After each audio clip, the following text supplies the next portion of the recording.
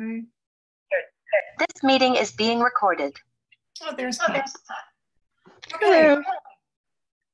Welcome to the Amherst Historical Commission's public meeting on Thursday. Oh, I'm getting an echo back. Does somebody have their mic on? Sure you're muted. Yeah, if you're not muted, it comes back around. Hetty, you too? Okay, I'm gonna start over. Welcome to the Amherst Historical Commission's public meeting on Thursday, September 15th, 2022. Based on Governor Baker's executive order suspending certain provisions of the open meeting law signed Thursday, March 12th, 2020, this meeting is still being held virtually using the Zoom platform. My name is Janet Marquardt, and as chair of the Amherst Historical Commission, I'm calling this meeting to order at 6:33 p.m. This meeting is being recorded and minutes are being taken. I'll now take a roll call of commissioners in attendance. As you hear your name called, unmute yourself, answer, and then please place yourselves back on mute. Patricia Oss. Present. Robin Fordham. Present. Hetty Startup. Present. Rebecca Lockwood. Present. Madeline Helmer. Present. And I am here. Opportunity for public comment and questions will be provided during the general public comment period later in the agenda. And I would just like to start by introducing Madeline Helmer, whose name you all heard. She has come to us to join the commission. Would you like to tell a little bit about yourself, or do you want me to just say things off your application? Yeah, I'll speak to that. I am an architectural historian and preservation planner. And I just moved to Amherst a year ago, so from Philadelphia, but I grew up in Vermont. So yeah, I'm really happy to join. Thank you. She's worked on preservation plans, folks. So she's going to show us all up. Okay, I would just like to remind people that I hope you prepared all the materials. I'm going to limit presentations by outsiders to very short statements. So please know the material always before, and anyone who's listening ready to come in, we're really asking you to keep your remarks very short because we will have read the materials you sent ahead. So we'll start our public meeting with CPA proposal discussions. Some of these are people who have proposals ready and want to talk to us about them. Other ones are people who are just thinking about it and want advice about how or whether they might prepare one. So Ben, who's first up? That would be Susanna. Has she managed to call in? Yes. I know she is away at this point. There she is. Hi, Susanna. You are muted.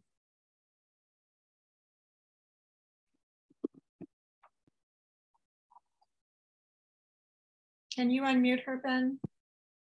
No, I can only. Hi. There she is. I think I'm in. Thank you. Hi. Sure. So can you briefly introduce your project to the rest of the commission? Just to tell everybody, I already met with her to talk about this, and now she's bringing the idea to the rest of you.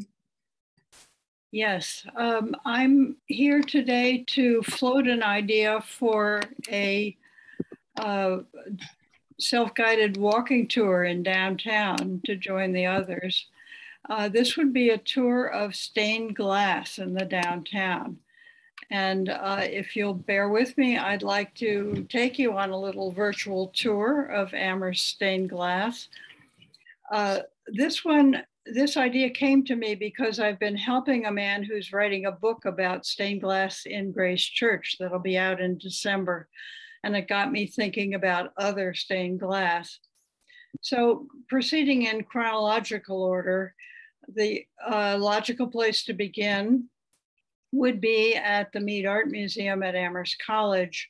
They have a room from a 17th century English manor house And they've installed in the windows in that room a bunch of glass panels, maybe a dozen or so from different European countries of the 16th and 17th centuries.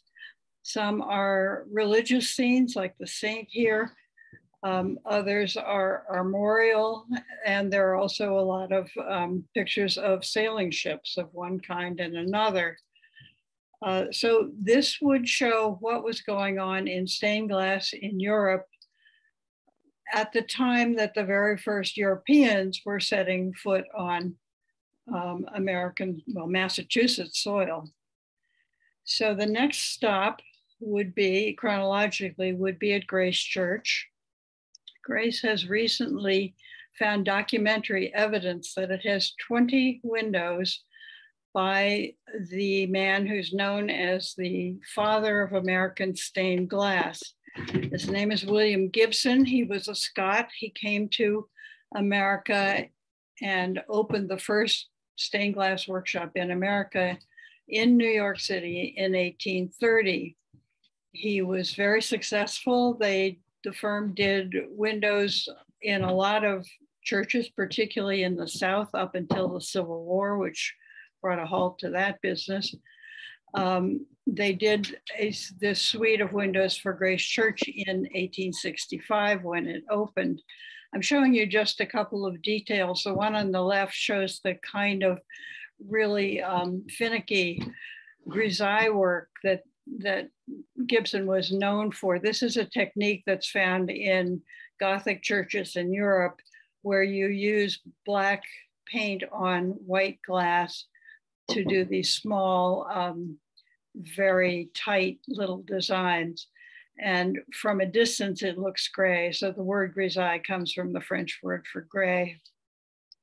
And this panel on the left shows some of his other special techniques. I'm not going to take the time to describe those, but they're sufficiently distinctive that we hope when this book comes out, there will be other Gibson windows discovered.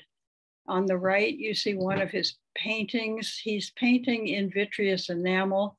So he's painting on glass, and then after he paints, the glass is fired a second time so that the paint becomes permanent. This is the prophet Abraham. There are many really beautiful paintings among those windows at Grace Church. What happened is that fashions changed, and at the end of the 19th century, people got rid of their Gibson windows because other kinds of stained glass, which we'll see in a minute, came into popularity. And it turns out, as far as we can tell, that Grace Church has the only surviving set of Gibson windows in the country, in the world. And so it is something of a national treasure. It's a very important discovery. Grace has some windows that are not by Gibson.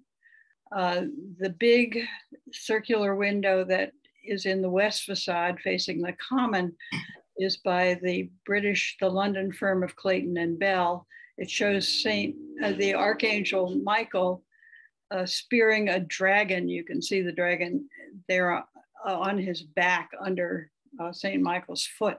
And this window is very popular with our younger visitors. They really like the dragon being killed. This window is later. It's one of a pair that honors George Kendrick, the man who gave the town of Amherst Kendrick Park. It's done in a completely different style. This is more like what you would see at Chartres or Canterbury cathedrals in Europe. Small panes of very dark, very intensely colored glass, and much less painting than on the Gibson windows. You all probably recognize the beautiful Tiffany window from the Unitarian Meeting House. Tiffany's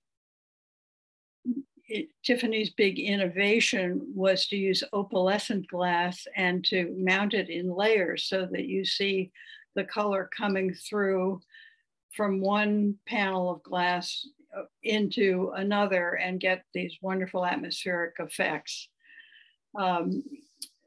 The Tiffany windows, well, this one was restored with CPA funds a few years ago, and they made a video at the time. So you have good documentation of how Tiffany made the windows, but also a nice opportunity to bring in information about the importance of preservation and conservation, how it was conserved.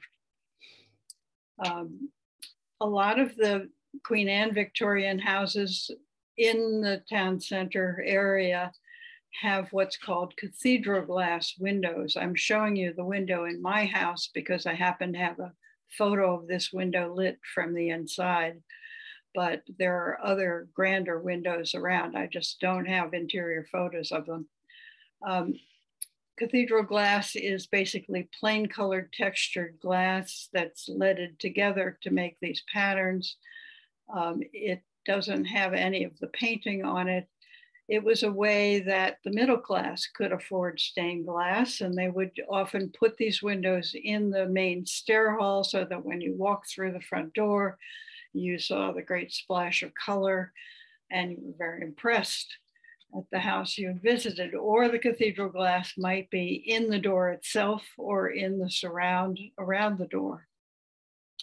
I don't think these private houses might want to be actual stops on the tour, but I think information about this could be in the related materials. And it is rather fun to go around town and look for these windows. St. Bridget's is 1925, that church building, and they had a set of windows done by the Franz Mayer studio in Munich, which was a very big operation employing about 300 glassmakers. They did a series of windows, mostly showing scenes from the life of Christ, and they're all over this country and all over Europe. St. Bridget's made a video about its windows for its 150th anniversary, so that's also available as source material. And that brings us into the 20th century. And for the 21st century, Ben Breger pointed out to me this window by Mark Ricker that's in Amherst Town Hall. This is just a small detail. It's a much bigger window, but it's the only photograph I was able to lay my hands on. And I think it would be a nice way to end up by pointing out that Amherst is a very arts-friendly town and that we support artists in a lot of different media. This one was a Public Arts Commission award and was funded by the Cultural Council and matching private donations. So it would be a good place to make a pitch for how important these public-private partnerships are in making sure that some of this beautiful art gets put in public places where we all can enjoy it. So I'm going to stop there, and if you have questions, I'd be glad to answer them. I just want to say one thing. I am not looking to be in charge of this project. I really want to put the idea out there and hope that, that I can interest others of you in taking the project on. I don't have space in my life to do something this ambitious, but I think it's a great idea and I really hope it can come to pass. Thank you, Susanna. Okay, we have a question from Robin, and then Becky, you had your hand up. Are you, no? Okay, so Robin. Hi there. What a wonderful idea and project. I'm very much in support of the idea of this project. I'm not sure if we're discussing, are we discussing it under the idea of it being CPA funded? Yeah. Okay, go ahead.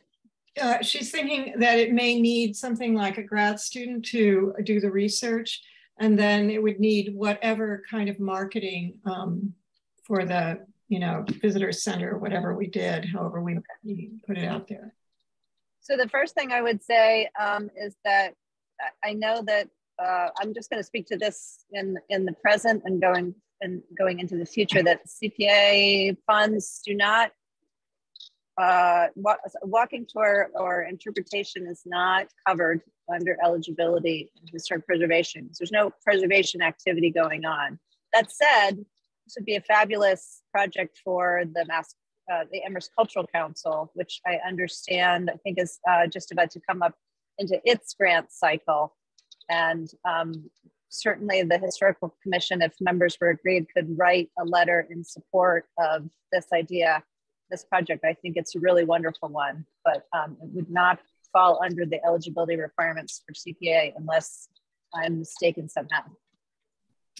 My understanding was that the Writers' Walk, although it's a long time ago, fell under it simply because it's a way of encouraging people to value and therefore preserve things in the town that are worthwhile, historical things. That doesn't count anymore?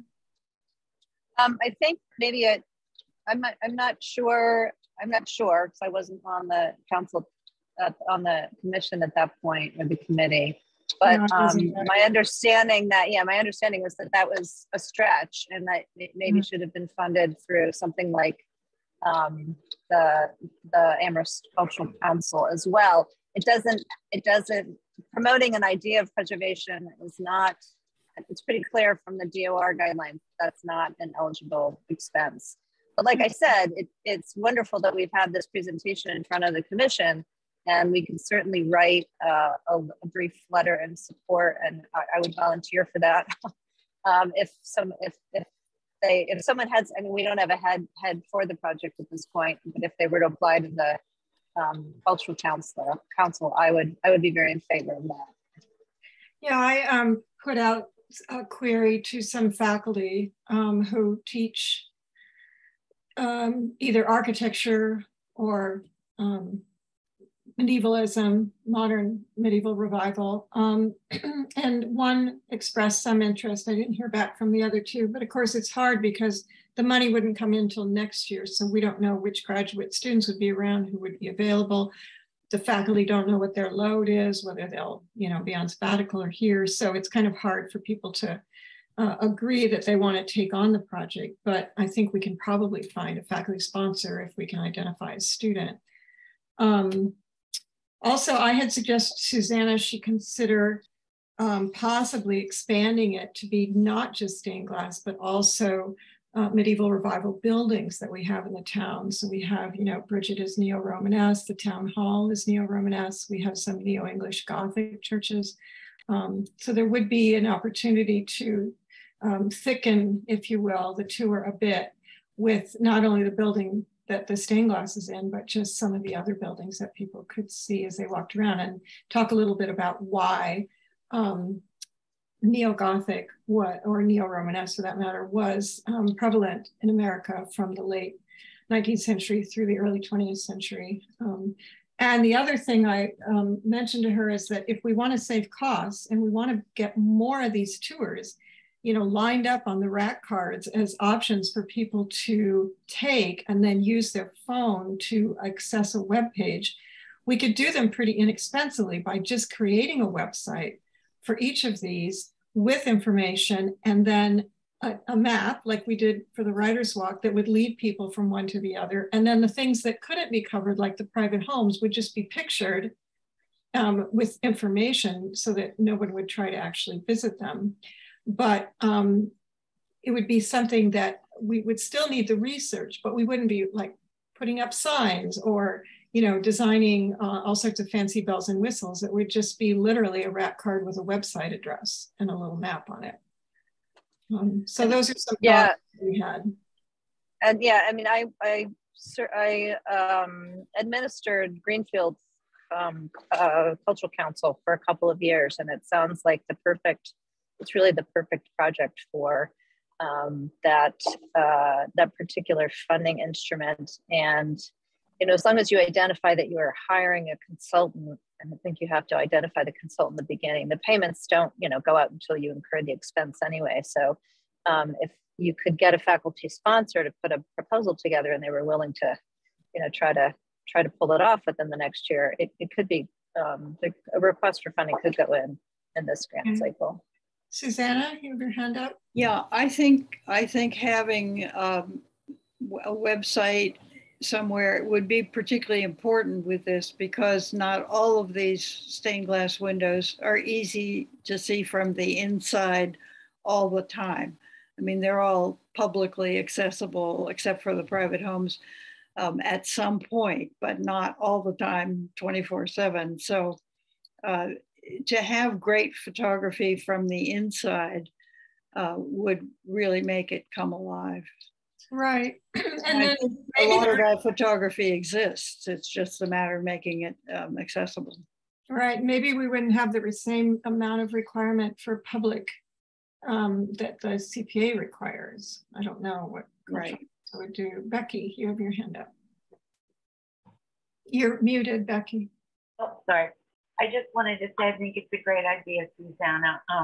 I'm just trying to clarify are you asking, I mean, we're giving information. I think going to the Cultural Council is a great idea. I'm not clear. It feels like kind of maybe you're asking us to take it on. And I just want to be clear about that. Well, I would love it. I would love it if you wanted to take it on, but if you don't want to take it on, I would love it if you talked it up to somebody else who might want to take it on, some other group. It's just, I can't take this on. I'm about to turn 80 and I've got a very full plate, and it's more than I can do. I'm happy to share what I know and the resources that I know are out there, but I just don't want to take on the management of the whole project. Okay, great. Thank you. Anybody else have a comment on this?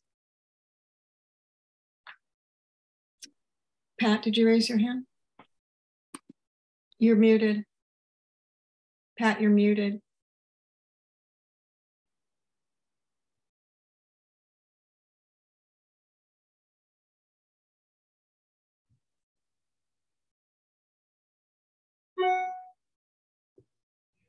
Sorry about that. I think it's a wonderful project. And Jan, I agree with you about adding some architectural sites to flesh it out. I certainly would support our supporting it to the Cultural Council, but I do agree that it's not something that we can do directly, but we certainly can support it in its as a worthy project, and that the Cultural Council consider funding whatever it takes to make it happen. Thanks. Okay, any other comments before we move on?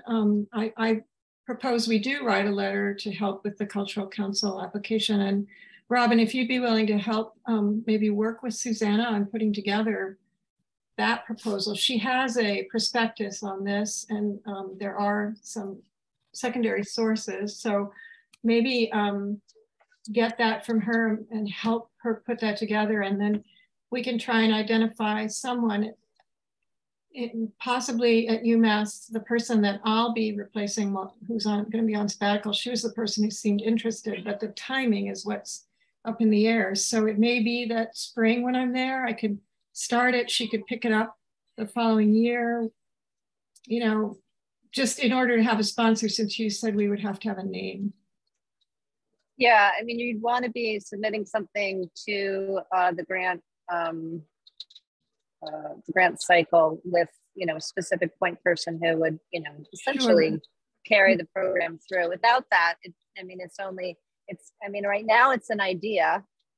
If it was an idea with, you know, somebody who is willing to take it to fruition, that would be one thing. But I would be hesitant to put much effort into a proposal if you don't have, if the project doesn't have a specific point person for the duration of its completion. Well, if I had a written proposal, I think I could probably convince her, but it is like, we're at chicken and egg here. It's like, oh, okay, I see what you're saying. So, yep, all right, that's a different point. Well, yeah, then we could exchange an email today and see if, you know, if there's anything that could be done with.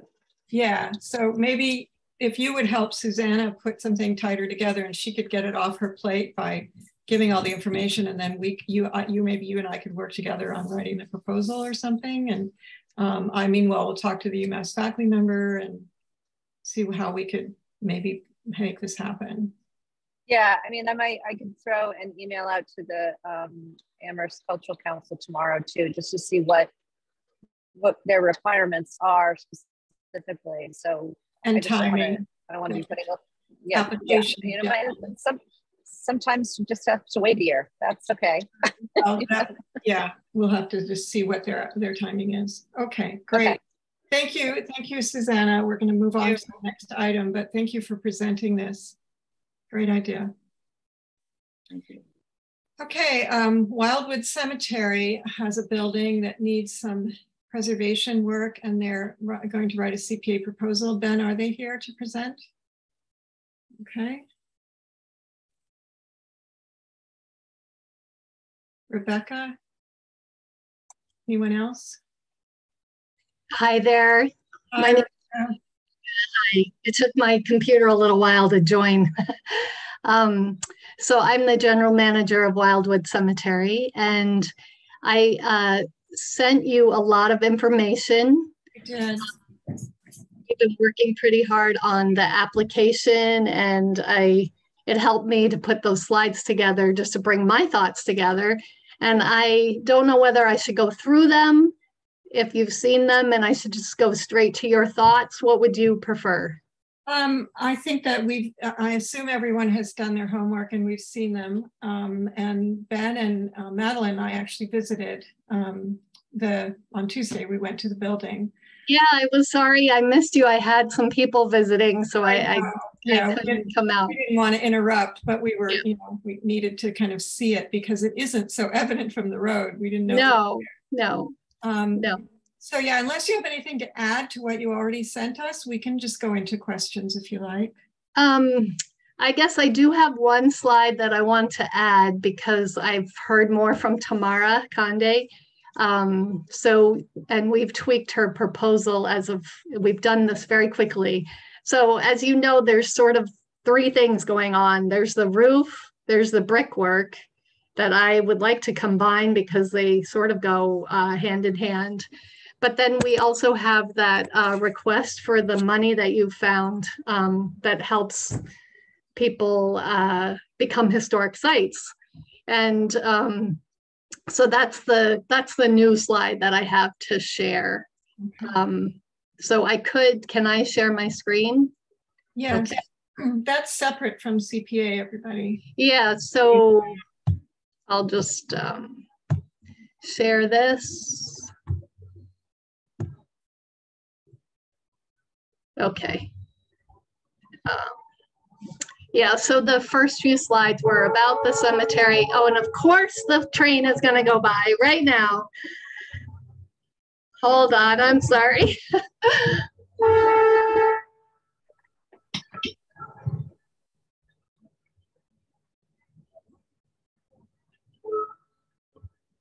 I live on Railroad Street. This is how appropriate. Very often. So, okay. So you checked out the roof. That's an example of the composite. You saw the brickwork. That was our total CPA request, and we can. I'll skip through to the new slide. So. What we're interested in doing is working with Tamara to identify the historic monuments. And she said she does this amazing catalog of identifying the date of the stone, the type of the stone. She would help me with, researching the people as well. What I asked her to do was to include the house as part of the grounds. And so her proposal totals 25,000, but what we did was we said 900 monuments. We have over 3,000 and counting, but I know where the older sections are, so I think we could get it down to 900 that I would want her to look at. The house evaluation, and then assisting us with the historic registration, which I have started, but have been told that it would be very good if I got an expert involved. So I think this will really help us with the process. Okay, great. Just to clarify for everyone, this was an idea that Ben had and realized that we have money already for these kinds of things. And so it wouldn't need to be a part of the proposal. So this is the sort of second part. Yeah. But it's a first step to establish the site more securely. Yes. Another thing I wanted to clarify that I didn't see in the proposal, and I might have just missed it, but I didn't see it now on the slides, is that the composite roofing material is not replacing real slate. What's on there right now are stamped tin shingles. Yes. So it's not like they're taking away historic slate and replacing it with modern composite. No. It's not high quality stuff. Yeah, what's on there is multiple layers of stuff and none of it is in great shape. And the tin is the top layer and I don't know when that dates from. But I like that look. And if they had slate, according to the Massachusetts Historic site that has all the house information on it, they said that we had slate at some point. I don't know where they got that information, but this composite slate, even though it's more expensive, seemed to have the right look to me. Okay, great. Anyone have questions or comments for Rebecca? Hi, And Rebecca. I can stop sharing. Should I stop sharing? So does that help? Yeah, why don't you back out of that so we can see you better? There we go. Everybody would use the hand raising so that we aren't all speaking at once. Okay. Hetty. Hi, Rebecca. Nice to see you again. Hi. Since I saw you at the UU Church, I think this is a great idea. I love that cemetery. I walk in it a lot. I've always been intrigued about the building. And what's outside the building does give you some information about what's been going on inside. But I think this is a wonderful moment when you could create a map for the graveyard itself, and I agree, include the building itself, because am I right in thinking that it served a kind of, it was a place for services, for burial services at some point? I think that they had thought about it. I haven't, believe it or not. So I'm approaching my 4th work year anniversary, and I still haven't had time to delve into the historic documents that we have. I really want to read through all the minutes that I have written. It. Some of them were written in Mabel Loomis Todd's hand. It's just amazing. And I just haven't been able to do that yet. But I think at some point they thought about that. They also had plans for a whole separate chapel somewhere on the grounds. I have those architectural plans, but I don't know where they were intending to put that. Yeah, I mean, that cemetery is really important to the history of Amherst. Yes. Plus the fact that the little pond at the bottom of the lane, as you walk up from the main road from Strong Street, is the beginning of the Tan Brook. So it's sort of a very interesting spot to me historically in many ways. It's sort of for people, for landscape, for the whole issue of the history of how cemeteries change over time in this country. And so I think the fact that you're there spearheading this is wonderful, and you will get to all of those documents. I also noticed there were some really bad hornets' nests. Like, make sure that something is done to protect the building, because it looked as though the nests were actually impacting the brickwork, and maybe that's from far and I wasn't really seeing what I needed to see, but yeah, wonderful. Great. Anybody else have any comments? Becky. I just want to agree. Everything Hetty said. It's an important historical resource, and you know, I think that the proposal as well. It's clear. I love that you were trying with the roof to be historic with it. That's really important. And mapping the graves, my goodness, what a wonderful project. So yeah, I mean, I think it meets the criteria for the grant. Thank you, Becky. Yeah, the CPA part is a big grand total, and we have many other proposals this term. Have you thought about splitting it into 2 years where you would do half, ask for half now and just, let them know on the proposal that it's half and then ask for the second half later in order to be more likely to get what you need? Yeah, I was hoping to hear from you about this. So we could. The reason the roof and the brickwork is combined is that they could share the staging. Sure. And it does sort of work hand in hand, but they don't have to happen at the same time. That's my understanding from the two. So I would have to find it. Sorry. Well, I'm just thinking of you're redoing 2 chimneys entirely and 2 partially. If you're not doing it when you're doing the roof, then you have the issue of flashing. Yeah. So would the chimneys be part of the roof project or part of the brick tuck pointing project? At this point, they're separate. The mason is separate from the roofer, and they wanted to keep it that way. So I'd have to find out from them how that would work if we were to split it into 2. Mm-hmm. And it's possible that the mason, he was incredible to talk to because he does everything the old-fashioned way and wants to follow the right pattern. I think that's probably what we would do first. But I'd have to talk to both of them to find out which one is more critical and which one makes sense to do first. Yeah, it looked to me like you have so much leakage from the chimneys and the roof that if you tuck pointed the sides without doing that, they would just be impacted again. But that's yes. A novice looking at it, Yes. Yeah. So. Okay, well, that's just something to consider just because, the allocation isn't infinite and we know there'll be quite a few big ones this year. What would you suggest me shooting for? Like what number would be most reasonable? Well, I can't say. I would say at least half, just half it at least. If you can't do it any lower. Ben, do you have any thoughts on that?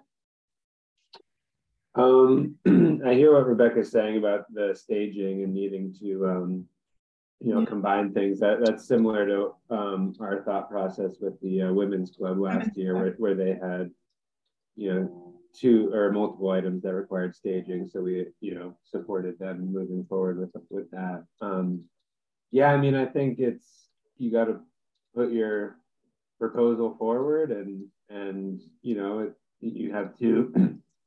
2 good quotes from local contractors, and that the work is necessary and to preserve the building. So I think you go forward, and sometimes the best strategy is to ask for more or just ask for the full amount and see what you end up with. So yeah, that's a good point. Maybe ask for everything, but plan for fewer things at the beginning, maybe knowing you have to come back next year and say, okay, you didn't give us all of it and we did this much, but start out, maybe asking for the whole thing. Robin, you have your hand up? Jan? Yeah, oh, yes, yeah. I was just going to weigh in on that. I was going to suggest exactly that if there are cost savings and or further damages to prevented, I would lead with the full amount and maybe have as a backup documentation of, if we were to do this in 2 phases, this is what it would look like in 2 phases, assuming that if you did it in 2 phases, it would therefore be more expensive in the long haul, less expensive year to year. But to be able to have both those presentations ready for the CPA committee, I think would be very useful because it would give them an easy opportunity to choose between the 2 numbers, while at the same time stressing, particularly if there's historic fabric that's at risk, but also if there are cost savings, stressing those factors so that both options could be weighed. I think that would make for a good presentation. Great, yes, okay. Madeline, are you also going to mention the asphalt swale when you talk? Because I want to ask you about that. Well, I was thinking of the new building that we saw, under construction, and I think when we visited, we were sort of curious how that would work on the site and in relationship to the building itself. So, I mean, I don't know if we could have more information about the plans for that. And yeah, and then the swale, the drainage on one side, we were just curious if, or I was curious how the drainage is working on site, because it seems as though that there's that kind of pave and gutter system, well, just drainage at the base of the building, and any information about just water infiltration in the basement, and if that's been considered by contractors. We are in the process of trying to change all of our drainage paths. So you might have seen up the hill, our ground superintendent put in a new drain, which is going to send the water more towards north of the new building. And we're also going to change the pavement a little bit in front of the building. So I think that will stop a lot of the flow that happens. The basement is very damp, but it doesn't have standing water. So we don't have a problem with that. I can ask about the drains right around the building. And then you asked about the new maintenance center that's going in. So that's being tucked into the hillside. We have a donor that's giving money towards a memorial garden that's going up the hill and behind the columbarium, which we're having all native plants put in. So it'll be a pollinator garden. It should be lovely.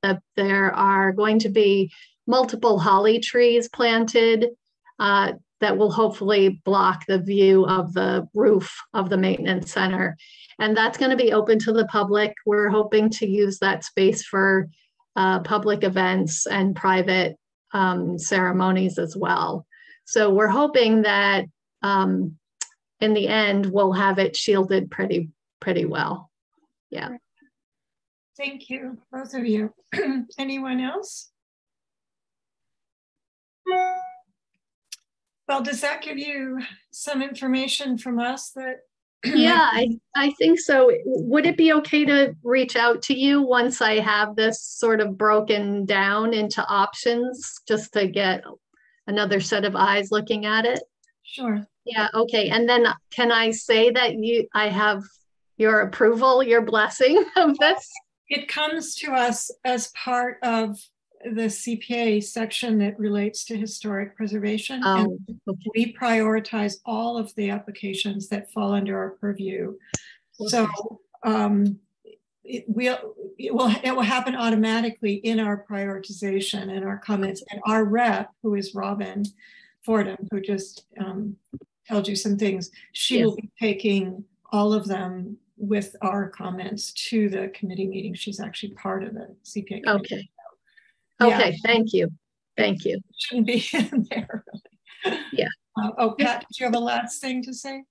I just had one thought. I know, Rebecca, you've broken it down to masonry and roofing, but it seems to me in projects that I've done, when you're looking at scaffolding and you're looking at a leaking roof and needing to protect the chimneys with the roofing, that maybe it needs to be separated to the roof and the chimneys, and then the lower masonry. And I don't know whether that's a possibility and how that would add to the cost. But if the scaffolding is there for the roofing, it would also be there for the use of the mason for the chimneys. Mm-hmm. And then that would take care of that issue. And then to address the lower part of the building. Just a thought. Mm-hmm. Yeah, she's basically more specifically stating what we alluded to earlier. Yeah. Happened before Yeah, I understand. Oh, and regarding the last slide with Tamara Conde, what is the process for getting that money or not getting it? That you'll work directly with Ben. Okay. That because it's already in the bank, so to speak. Yeah. And we can allocate it, but it has nothing to do with your CPA proposal. Right. I know that's separate. So I'll just work through Ben. Okay. Is that good? All Ben? right. Yeah, I think maybe we'll come back to the commission at a later date just to look at that proposal more closely. I guess it was a bit more than I was expecting because we have $25,000 for like all the inventory work that we want to do. I was wondering what you told Madeline. I think it was a smaller amount. I was surprised. But yeah, I mean, obviously it's a really important burial ground for the town, and I think in my mind, we were waiting for the preservation plan to be finished, which is going to take another year to kind of figure out what we're going to do for inventory work on a townwide scale. But now, like Jan said, the money is in the bank now. So I thought, all right, here's this great project that, is inventorying a historic resource in town. And I thought we could allocate some funds for that effort. But I guess I just wasn't expecting the full 25,000. Yeah. Sorry if that was a misunderstanding. No, that you threw that number out. I think Tamara can scale back, the number of stones that she would inventory. That's where that number is flexible. And she has someone in mind to do the house, but so that's sort of up in the air right now. Okay, and I guess let's just touch base soon, because I think, to really just if the goal is really just to get on Macris, which is the state, inventory, I think that requires a certain level of documentation and narrative, but I don't know if every, stones need to be inventoried at a, very detailed level. I think I might be wrong. Burial grounds might be different, but I'm less familiar with building inventories, and it's a few sentences really. But I think for a historic landscape like this, a full fleshed out narrative would be appropriate and decent documentation. But I was wondering if I had misunderstood you or misremembered numbers, because I thought you were talking about a small fraction of the 25,000, and then she said the full. Does that get rebuilt every year, or where's that money coming from? Yeah, so that was from fiscal year 2021. So we applied for it in 2020, I guess. We applied for it. Yeah, I don't really remember. I guess maybe it was a Nate project, but that's we can always submit another application for next year or something. So okay, great.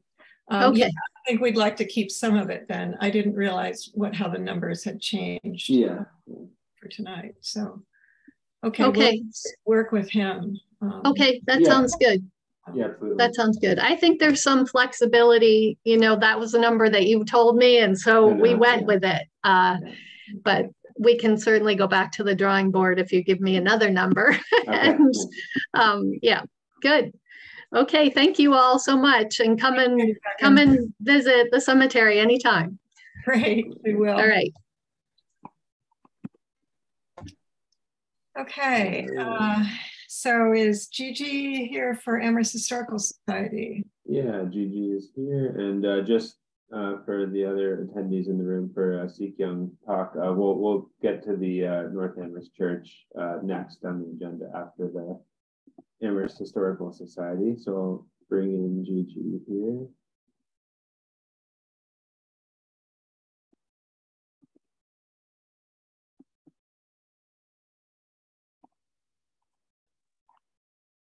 Okay. Hi, Gigi. Hi, Jan. How are you? Good. I'm with you tonight just to let you know what we're planning to apply for, and I don't have photographs of what we're proposing.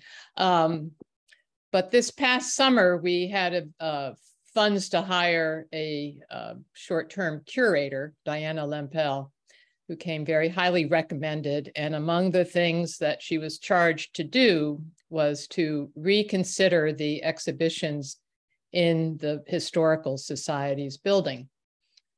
And she became very captivated, as many people are, with Mabel Loomis Todd. And she has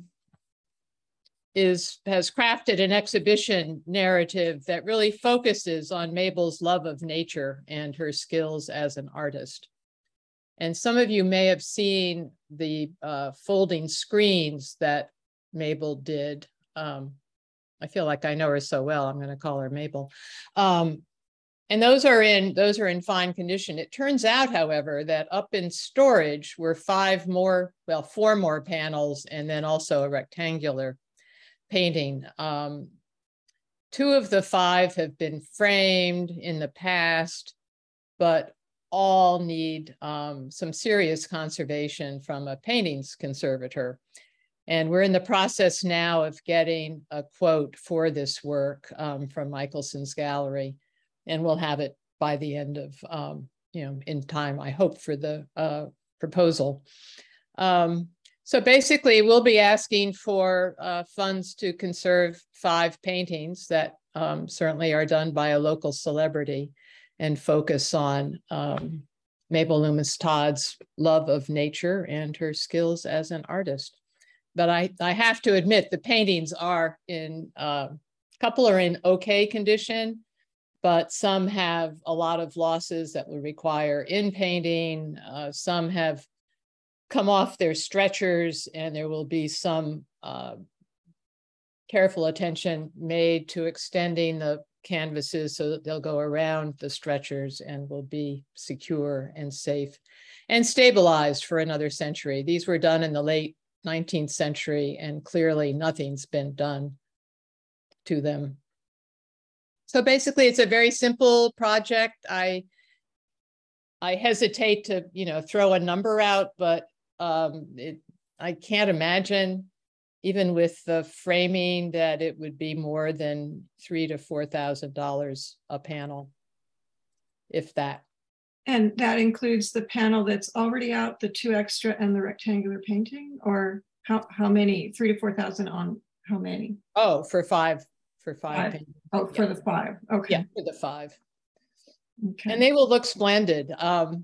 Diana's become an avid reader of Emily Dickinson's poetry, and one of the panels is of hollyhocks, and it's absolutely gorgeous. And Diana just this past week found, by reading some poetry, that yes, there is one devoted to hollyhocks. So anyway, these paintings have a wonderful tie to the community, of course, and will just be eye-catching and pretty fabulous.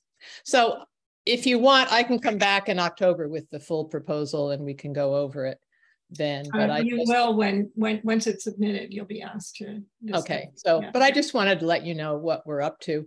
Last year, we had a grant to do some a structural engineering report on the Simeon Stronghouse, and that has been completed. And although the engineer found a lot that needs to be done, there's nothing that endangers the structure at this point. And so I was kind of waiting to see what Jake Smith would come up with. And so we don't really have to do anything immediate to the structure. So we will probably do some careful crafting of a large project farther down the road. But right now, 5 paintings, we'd love to get them done, and they'll look wonderful and you'll be proud of them. Thank you. Okay. Robin, you have a question? Oh. Robin? Yep. Yeah, hi, can you hear me? Sure. Yes. Can you hear me? Yep. Okay. So what a great project. What an interesting thing to come before the CPA, a shift away from buildings. Yes. Make a nice interlude. I'm sure that the photographs will make the presentation even more impactful.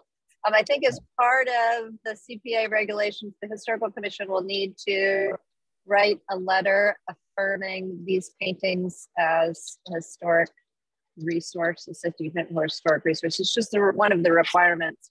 You're not on the National Historic Register if you're dealing with artifacts. It requires just a confirmation from our commission. So we can put that on our to-do list. And then I just had a question because I was on the CPA. I wasn't on this last year, but I was on for the 3 years prior to that. And I'm remembering that at some point there were outstanding CPA grants from the Historical Society, I believe. And I guess this is more a question for Ben, if there are any grants outstanding or if things have been closed out since that time period. I know we had a whole bunch of things. Yeah. We closed those all out. Good. Great. That's great. Yeah, that was terrible to let them linger, but my understanding is the only one is the from last year is the structural report. So that just got started or just became available. So right. So and that the report is basically done. We don't have the full report yet, but the work on it's been done, and we had a preliminary letter that stated we're not going to fall apart, and so we'll see. But farther down the road, there's roofing problems, so we'll be back with and some structural timber issues and rotted sills. So there's some big deficits there. Okay, great. Anyone else have a comment or question for Gigi? Oh, Ben. Yeah, I just had a quick question. I may have missed when you said this, but will the paintings be displayed publicly once they're? Oh, yes. Okay. Oh, absolutely. Yeah, because the Mabel Loomis Todd room, it'll be a permanent installation, and I think the paintings will be so beautiful that we'll probably move them around in the house just for variety's sake, but they'll be quite gorgeous. And yes, available for the public. Robin, is your hand just still up, or did you have something else to say? Just forgot to take it down. We'll do that now. Okay, I'm never sure. Okay, great. So if there's no other comments, we'll just thank you and wait to see the full proposal with pictures. Yay, yeah, you'll get that. Okay, thank you all for your work. I appreciate it. Thank you. I will leave you now. Okay, we're on to the North Amherst Church building. We've already talked to them once. What are we doing today? This is. I hope hearing an update just on conversations we've had with contractors. Okay. And maybe a more refined scope of work. Okay, well, we can take a brief update.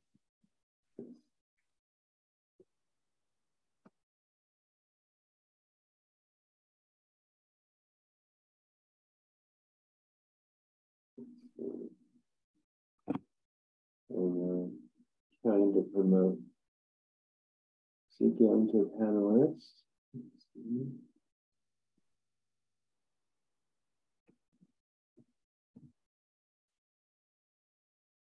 There we go.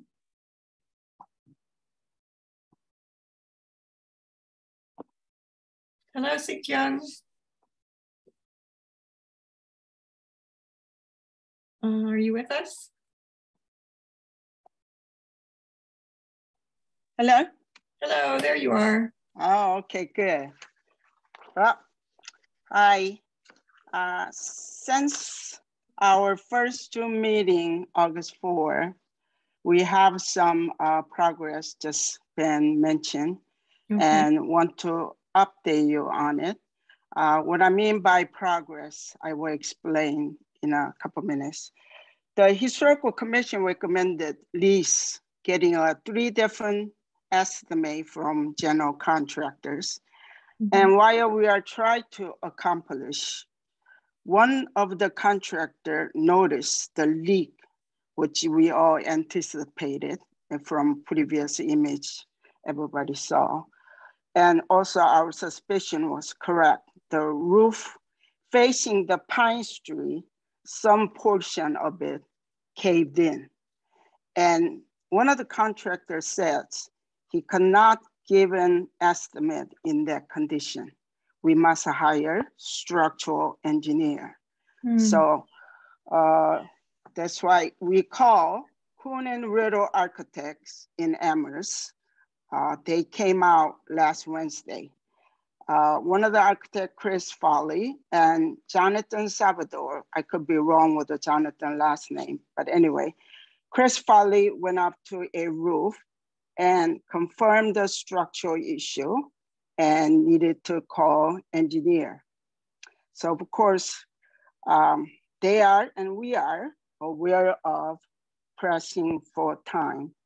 However, we all know this matter needs the time to assess the problem beneath the surface. So I don't know that if an engineer can establish what we need to know within the time frame, but we are trying and they are trying. And so my question is, progress meaning is confirming our suspicion and what we anticipated. However, if we could submit the application itself by the September 30th, but if engineer report and general contractors estimate could it be come in after the August 30th? That's the question I'd like to ask. And if not, then you have, I am welcome to suggestion what we should do. That's why I'm here to share this progress, so-called. Great. It's a really positive word to use for a setback. I like your attitude. Robin, your hand is up. Do you have a suggestion? Since will she be able to?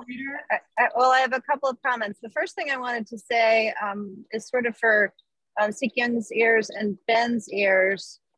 I know from my research that the MHC has emergency stabilization funds that are off grant cycle.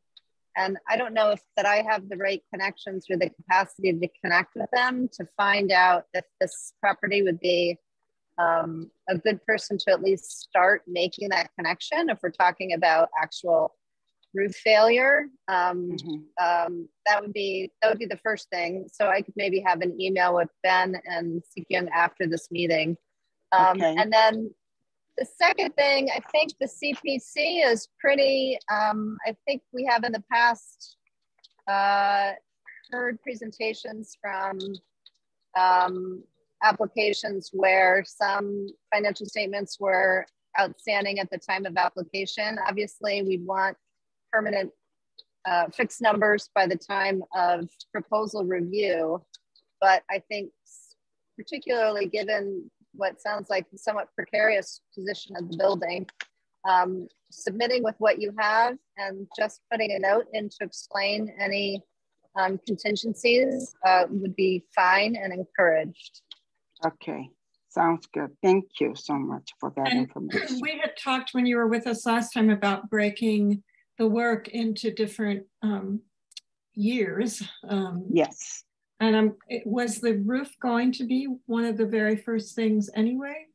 Correct.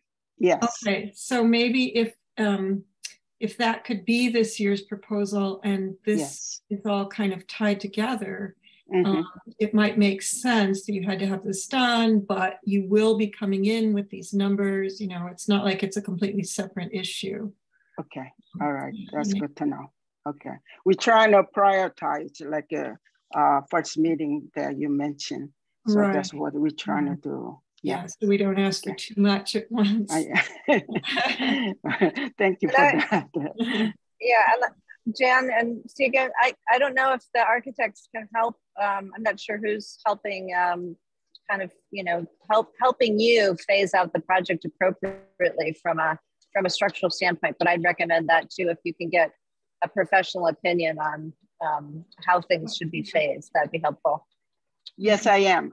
It's a Kuhn and Riddle architect firm in downtown Main Street. One of the architects is Chris Foley. So they're great. Yeah, they're looking at the whole thing and telling you what's the most necessary right now. They're giving you those priorities. Yes, I told them that we had a meeting with the Historical Commission, told us that prioritize what is the ASP is needed. So obviously the roof is leaking but however, when they look at it, say a little bit portion of it, so need a structural engineer. They're trying to get in touch with the structural engineer ASAP. And so that's what I know, that's where we stand. And that's what you know now, so. Great, perfect. That sounds great, yeah. Okay. Good. All right. Thank you for Anyone else have encouragement. questions or comments? Anyone else on the commission want to add anything? It sounds like you're handling it as best we can imagine at this point. Okay. So that's a good sign. Must be I'm doing good then. Thank you. Thank you so much. Thank you for letting us know. Good luck. Okay. Yeah, thanks. Good night, everybody. Night. Okay. So Robin, you're up next. I'm up. Okay, so I building restoration. Yeah, sent my thoughts to everybody. Yes. As I mentioned in my letter, I'm killing two birds with one stone by focusing my community preservation project for my graduate coursework on barn preservation and stabilization and survey work. Mm-hmm. And after I took a look at our region's different types of barn programs and thought a lot about who owns barns in Amherst and looked at who gets awards in Vermont. And I decided for two reasons. One, that we don't have a particular, that the buildings that we're worried about being threatened tend to be just kind of sitting there. They're not owned by farmers or, you know, CSAs or things like that. The second idea being that anybody can always come forward for a CPA grant for funding. So unlike a lot of states, we have a funding mechanism that anybody who's in need can use, can access pretty quickly. But what we don't have is a program that other states do have or do in one way or another, is to provide an assessment process for anybody with an outbuilding or barn, barn being an outbuilding, to get a relatively quick understanding of their structure, what's wrong with it, what it would take to fix it, and how it might be adapted and what that would cost. And that seems to me to be the best fit for our community. I mean, the other factor is that administering an actual preservation program really, you know, from all these other states, it really takes dedicated paid staff. And I think what we really want is to get people who have these properties interested in the idea of preserving them and giving them the starting block. Like, I think of this as the starting block, that you really can't go for a real preservation project if you don't know what you're up against. The biggest issue, which I outlined in my letter, is that the CPA eligibility for funding has this very strange cart before the horse construction, where you have to have a proposal before, and this is the Department of Revenue guidelines, you have to have a proposal before the committee in order to get funding for a feasibility study, which seems kind of strange, since how would you know what your project would be if you hadn't done an assessment or a feasibility study? So I think, since both those pieces of the language are in there, that maybe the town can, so this is sort of pointed at Ben, maybe the town can agree that this is something we could go forward with. And if that's the case, I could start to look together to get a roster of individuals who could actually provide assessments in a timely manner, talking to these other states and how their programs worked, so that we could begin to develop something simple that would be like a flyer to everybody on our outbuilding survey list, and then something to hand to anybody who comes before us for demolition requests, that this program is available to assess your building. You know, New Hampshire does like a $400 match on a $500 fee. And then we could go from there. So it's not a CPA proposal at this point, but it's a proposal to figure out from the town how we can find a way to use these CPA funds for that purpose. And Okay. but the CPA funds, I mean, they're technically administrative funds. Wait, you mean the funds that we would get would be administered? No, CPA has two funding pots. They have the project funding and they have administrative funds. Right. So it would be from the administrative line item. Yeah. Yeah. Okay. Great. I think you did a really nice job of looking critically at the whole situation and coming up with an interesting way to start. Everybody has had a chance to read that, and now you've heard her presented. Were there specific questions or comments or suggestions for Robin?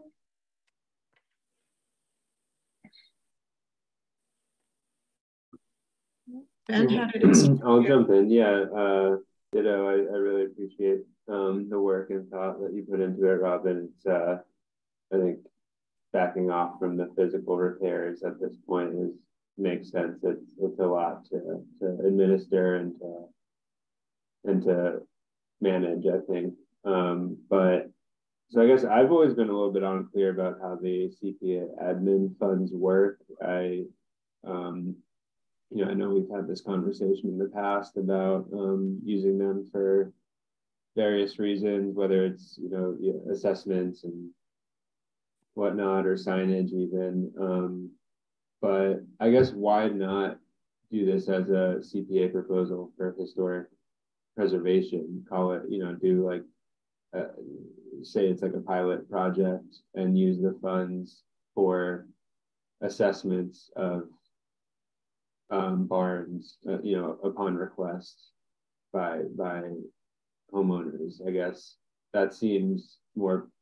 Just knowing that the town's never really used admin funds for anything creative like this, there might be some resistance to doing something new, but I don't think wouldn't be that big of a stretch for people or for the town council and CPA committee to allocate historic preservation CPA funds for this type of project. Isn't it more likely one could get the administrative funds because they aren't asked for as often, and the others, there's never enough, right? Well, I think they have, there's a very small pot of admin funds. I think it's like 5% or something of the total grant. And that's usually used for literally administering the CPA grant. So I just know they've never, I totally hear what you're saying, Robin, by finding that DOR guidance and saying, look, the admin funds can be used for this. But I just worry people are going to kind of just be nervous about that or trying something new. But maybe okay, I think I'm basically hitting the barn preservation assessment ball into the court of the town. Yeah. When I look at that guidance, it looks like, if you, from a fiscal perspective, we should be spending it out of the administrative pot. Doesn't matter to me. Like, it looks like it's not eligible under project funds. And I just wouldn't want to put the effort in. First of all, I wouldn't want to have to put the effort into a proposal if a proposal isn't necessary, because administrative funds are just at the discretion of the town, right? Like, town council doesn't have to approve administrative funds. I mean, that would be my first question. Less work, faster turnaround, and no proposal cycle, or I don't know how we would manage something like that. Well, maybe it's worth talking to. Try to bang out. That's my question. Is sort of like, how does the town want to handle it? And if they really want us to put in a proposal, then I can try to bang one out in time. But either way, totally fine with me. I just don't want to write a proposal, get to CPC, and have somebody on the town side say, or another one of the committee members say, I don't think this is an eligible project, and then then we're back to square one. So we also don't want to get into a situation where the council decides that everybody who applies has to come before the council. Right. It has to be a much simpler process. Yeah. All right. Well, why don't I reach out? I guess ultimately it's like the finance accounting department that would make the ruling about the use of admin funds. So I can reach out to the folks there. Yeah, I mean, either way, however they want us to spin it, I'm happy to do it that way. I think it's a great, and you know, then like I said, the next step is really, you know, I would need to find people who can actually do the assessments. So I'd be willing to commit to that, you know, creating a roster of those people so that we could get started on it. Yeah, we've used a couple in the past ourselves already. So yep. That sounds good. Can you talk to somebody in finance relatively quickly this week or the beginning of next? Because if they do want a proposal, we don't have much time. Yeah, I can get on that. Okay. Although, Robin, you've put a lot together. I mean, I don't think it would be hard to do it, but it's just more on your plate, you know, at this point. Yeah, and if I mean, the other question is, if they do want a proposal, I just need a dollar figure to ask for. I don't know, we could ask for like, I guess, 10,000. I mean, that if you had $1,000 in assessment, which is on the high end, that would be 10. I don't imagine like people are going to be beating down our door to get their buildings assessed. So you think 1,000 is enough? And this is, you know, this is why I chose this project for my coursework. I'm working with New Hampshire. They pay somebody $500. Okay. They have mini grants that are only $250, which are a much shorter report. And then Rhode Island, I saw 1,500. Yeah, I saw the numbers you had. I remember doing the one up that barn on Montague Road, remember, at the corner of Plum Tree? Yep. And we had white oak timber do it, and I thought we paid more. Do you remember? Okay. I thought it was like 1,500 or something, but maybe I'm wrong. I'm not sure. Well, I'm happy to do the legwork to, you know, shop around and find people who are willing to do things in a timely manner. There's no point having a program if you can't get anybody to actually do it for a decent amount of money. But or we know there's one person in the area who comes out and looks at it all, but then never provides a report. So right. They don't get on our list. Yeah. No. But even if we said 2,000, you know, $10,000 would get us 5 assessments in 1 year. I mean, that seems like a reasonable number. If we have to go the proposal route, which I'm hoping that we don't. Yeah, and it's not scary. It shouldn't scare the town off, I would think. Yeah. Okay, well, does that sound like a good plan, Ben? You'll find out a little more from finance and get back to us. Yeah, I'm making a note of that. Yeah. Maybe you could just email Robin and me and we can think about what the next step is. Because this is our last meeting before the deadline, right? So we're just... That's correct, yeah. I know where we stand here before we leave. Okay, anybody else have any comments on that one? You're all kind of quiet tonight. Good job, Robin. Thanks, Eddie. Okay, this moves us to number 2 on the agenda, which is the preservation plan update and next steps that you all probably saw on page 5, phase 2. Ben and Shannon have proposed talking to all sorts of people to get their input on town preservation. And Ben, you were mostly wanting to know if your list made sense, if there's a order in which they should go, right? Yeah, you know, I'm happy to touch base about this at next meeting, only because I talked to Shannon yesterday on the phone, and she's going to just develop a few things probably by next week, which is like a actual like draft of a survey that we would put out to the public, and then a kind of like a list of like questions that we would use at these kind of focus group meetings, right, you know, with the planning board and town staff and other stakeholders. So it doesn't seem like there's much to, you know, we could talk about strategy and stuff right now, but I think it might be more straightforward if we have something to respond to for. And maybe also in that is the order in which people would be addressed. Yeah. I remember you and I talked a little bit about. Yeah, absolutely. Taking things up the chain. Yeah. Like it doesn't make sense to talk to the town council first, like, you know, or the town manager first. Bring them what people said.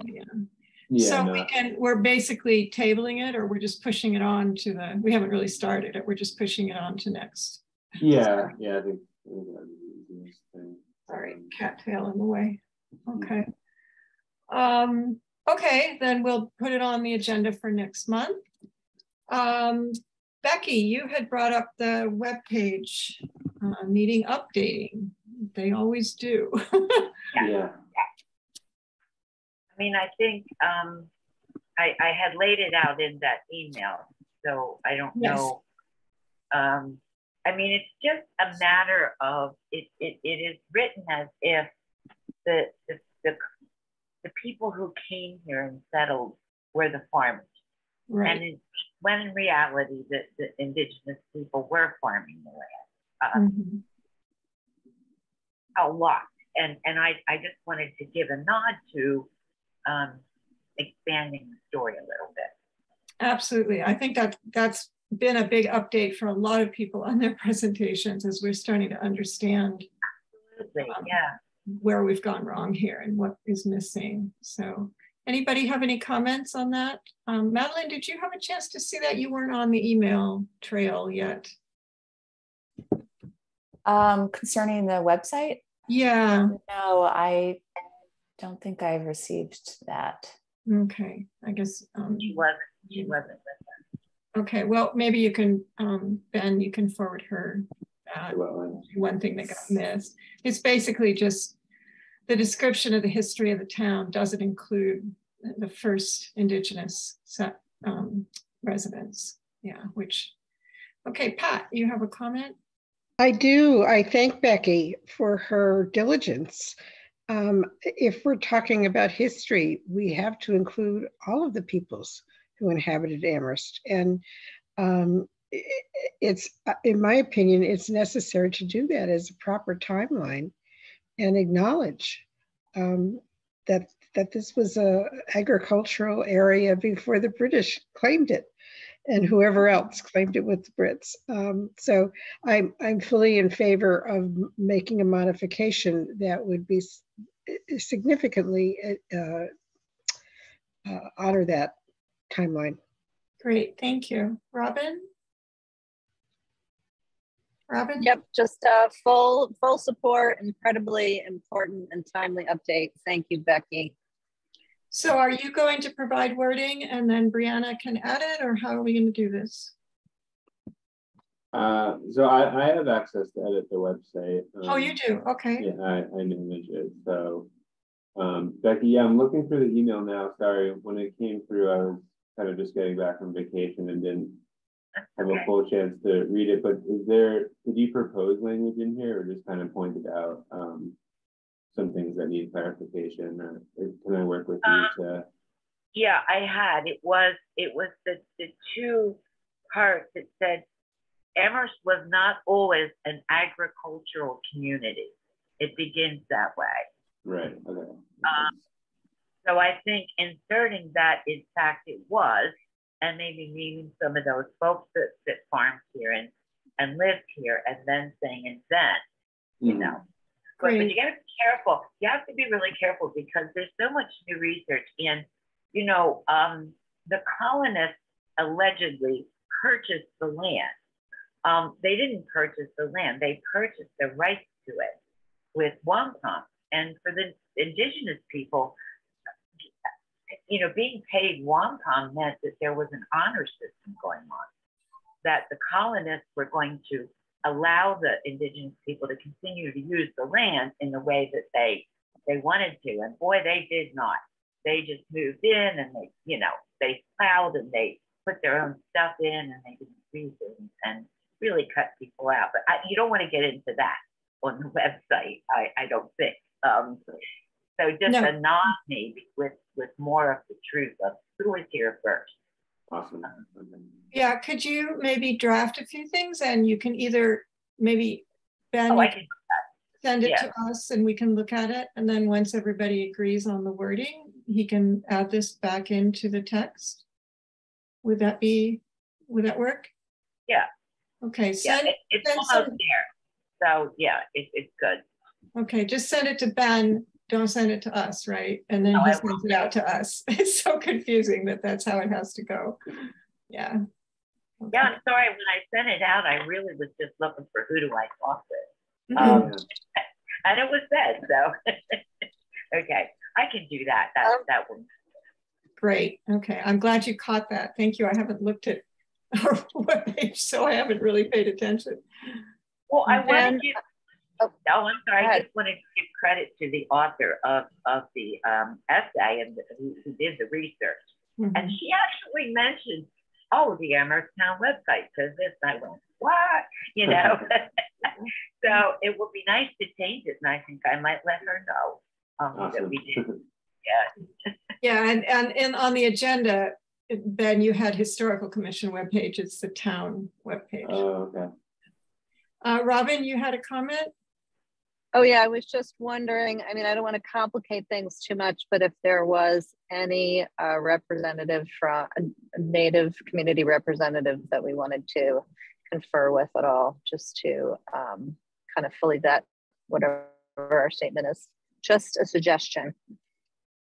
That's a good one. I would not know. I know that the scholar who did the work has done quite a lot of research. This is just, I mean, maybe she knows someone.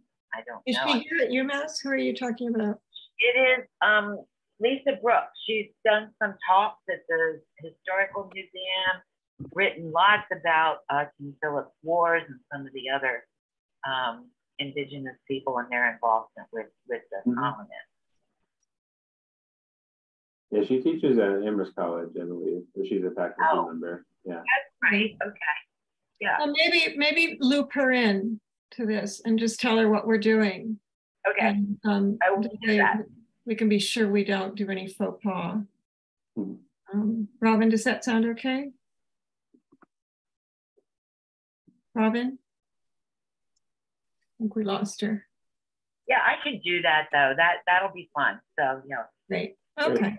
Yep, I'm here. I think that's a great. I think it's a great plan. I know that there's, you know, that what we are reminded of rightly very often is to seek non-white voices when talking about non-white issues. Absolutely. Yeah. Good. Okay, well, we'll check with Brook Sources and go from there. Okay. I'll let you guys know. Thanks. Okay, we're at the point now of public comment. So is there anyone waiting in the wings to make any comments, Ben? Nope. Doesn't appear so. Okay, so then we have items not anticipated within 48 hours of the meeting. Anybody have anything they want to bring? I would just say that we finished our contract with the contractors at West Cemetery. So we had $100,000 total, and they did basically that, you know, as much work as we had initially allocated to cost $100,000, only for like $42,000. Which is great. And then part of their work, if you remember, we talked about this, part of their work was like assessing the rest of the stones that need work and to give us an idea of what like phase 2 would look like. So now that we still have like 60, just shy of $60,000 left, we can hire, or we still have to put out an RFP and get 3 quotes, but you know, they came in the lowest last time. So we might just kind of continue that work, and there's a lot more work to do at West Cemetery. So great. I walked up there the other day to see what was happening with the trees and the new construction, the Archipelago building, because you know I am the rep to design review board, Becky, when this building was being considered, and I really fought them on the small setback. They wanted 10 feet and they wanted 5 feet, and I wanted 20 feet, and I wanted to save the trees, and it was a huge mess. But ultimately, all the trees came down. I mean, they're just gone now, and I just wanted to see how things looked. But I happened to notice, because I was looking at the west and the south sides of the cemetery, the headstones look really good. They have done a lot of work. It's looking a lot better than it used to. It was really tawdry for a while when you walked in on that side. And I'm glad this is like 3 years we've had this going now, with 1 year gap, I think. But it's starting to show, so it's good. Okay, any announcements? No. No major change, life changes anybody wants to announce here on tape at the Historical Commission? Okay, next meeting date. Did we set that last time for October? We're talking about October being tough. I think I have October 12th. Well, the night before I leave. Yeah. Okay, is that still okay for everybody? Yep. October 12th. It is back to a Wednesday. It is the second Wednesday, which is kind of where we used to be. So Madeline, you can kind of figure that. Okay. Of course, sometimes it's each semester things changes a little because if somebody's teaching or taking a class or something, their schedule changes. But we have tried to keep it as much as possible on the second, sometimes the third Wednesday, even though today's Thursday. That's not significant. Okay, so yeah, great. And then do we want to pick November and December, or what do people feel? Are we ready to move into the holiday period? The one in November would be very early if we were doing the second Wednesday, because November starts on a Tuesday. So it would be the 9th or the 16th. Are people? I am not in a good position to access my calendar, if you can hear me. Right, right. Okay, so should we make it tentative or should we just wait till next month? Could we tentatively do the 16th? I'm okay with that. We can. I may have to fly out to Northern California and take care of my brother, so I may not be here. But it is not a good month for me as vice chair because I have a comprehensive exam like right around that day. Gosh, Robin, you couldn't just jump in? Well, what about the 9th? Would that be a better time for you? Because you wouldn't be trying to prepare and take your exam? I think the 9th would be better, yes. Yeah. Okay. How would people feel about we're talking November, yes. Okay, yep. That's fine. That's good. Okay, I'm sorry. What? So November 9th. Yeah, is everybody good with that? I'm more likely to be here. I wouldn't probably have to leave yet if I do have to go. So Madeline, Hetty, everybody good? Yeah, that works. The 9th is good. Okay, well, let's put that down tentatively and then Robin can check her calendar. And if we have to, we'll change it. Okay. Or it also might be a meeting that I could miss. Now that we have one more full member. Oh, well, don't use Madeline as your excuse. I'm not using that as an excuse. I'm thankful. I'm thankful that will be my hardest month. Okay. So if I'm we understand. Yes, right. We have quorum. We have quorum anyway. Okay. We Very will. great. And I know, next meeting, from what I understand, the architects for the library are going to come. That's right. Unless there's any further delays, but hopefully not. So that'll take up a lot of the meeting. Yeah. Yeah. Okay. And then we pushed up the preservation plan. So it's 2 things. Yeah. Okay. You realize this the whole meeting we haven't had a reason for a motion to be made? Yeah. Yes, I think this might be the first meeting I've ever been at.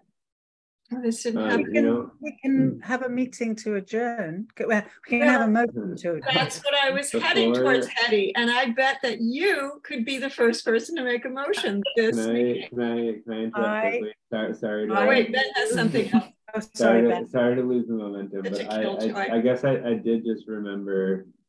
So if we have the library meeting next month, like I think next month is also when we would need to hear from like the CPA applicants.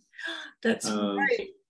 So, but if I remember correctly, like last year, we actually didn't like hear presentations from all of them. We kind of just, maybe took like 45 minutes or something, but we kind of just discussed each project and ranked them and prioritized them.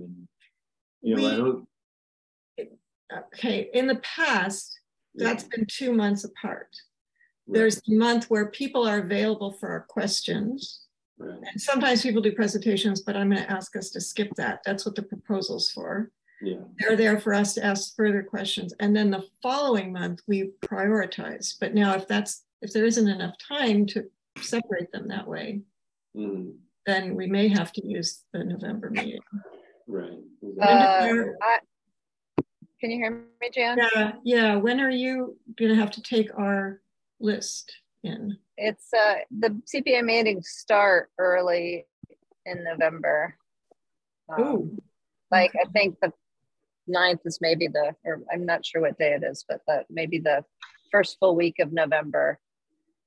So I mean, Ben can take a look at the schedule, but I'm pretty sure that October is, because they've submitted, right? They've submitted in September. Right. So October would make sense that would be the meeting for the Historical Commission. Yeah. Okay. And then November, we're in CPA's meeting and we're in the weeds. Okay. So October's meeting is going to be big. I would suggest 2 things. One is that you tell the architects we need everything before the meeting from them. Yeah. You know, we need to be able to read it all, see it all, and they're only there for questions, because I don't want one of these long PowerPoints that takes 40 minutes to get through. Okay. Yeah, and if I did, you know, in preparation for actually last month's meeting, I went through the whole like 80 pages of the and made notes on kind of what to pay attention to and what kind of historical resources are being potentially altered and stuff. So I hope that yeah, you had pointed some things out for us to pay attention to already. Focused on that. Yeah. So if you can do that for us and give us everything to look at in advance, and if we're all ready, we don't have to extend the meeting however much longer that would take. CPA people there for questions one at a time. We'll have read the proposals. We'll have everything in front of us.